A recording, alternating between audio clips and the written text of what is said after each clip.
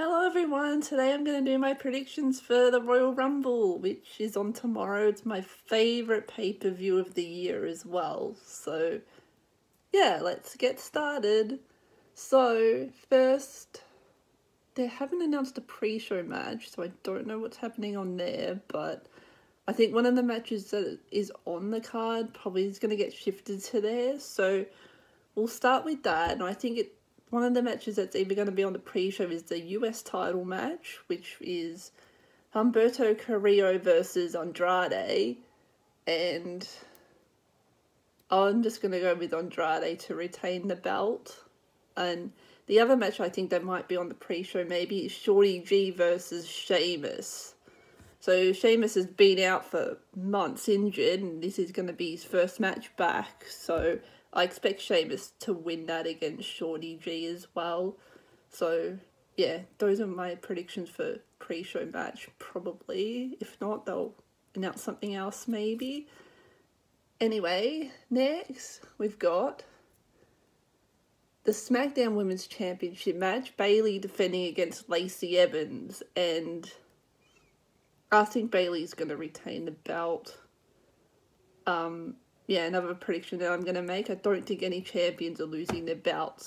So, for the Raw Women's Championship with Becky Lynch versus Asuka, again, I think Becky's going to win. She'll finally get that win over Asuka that hasn't been able to get. So, she'll finally beat her.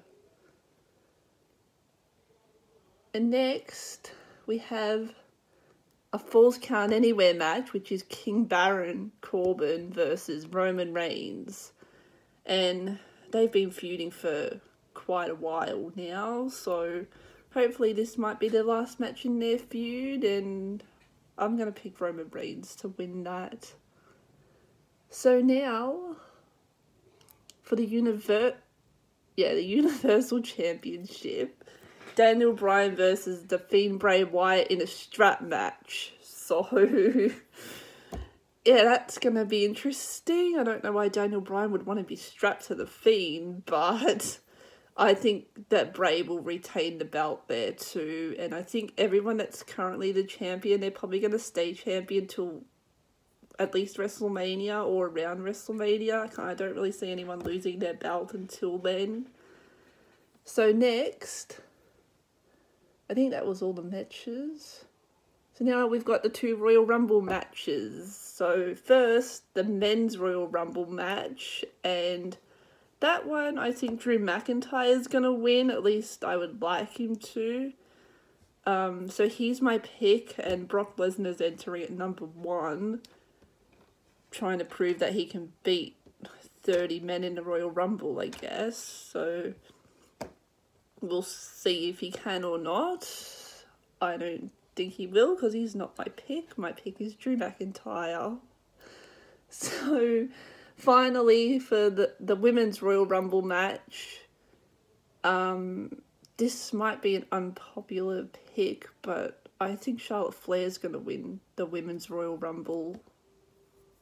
I don't really know why, but I guess you kind of can't have WrestleMania without the Queen, and she kind of has had big matches at WrestleMania, so I guess that's my reason why I pick Charlotte.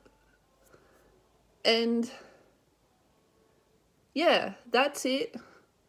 We'll see what else gets added, and if there's going to be any surprises in the Royal Rumble. Usually there is, like, surprise entries and stuff, so that'll be good.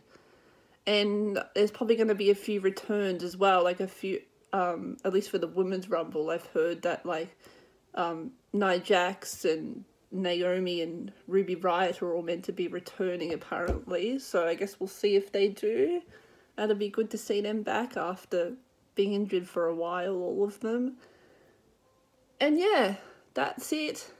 Thanks for watching, and if you want to predict who you think is going to win the Royal Rumble, leave a comment below, and I'll see you in the next video. Bye!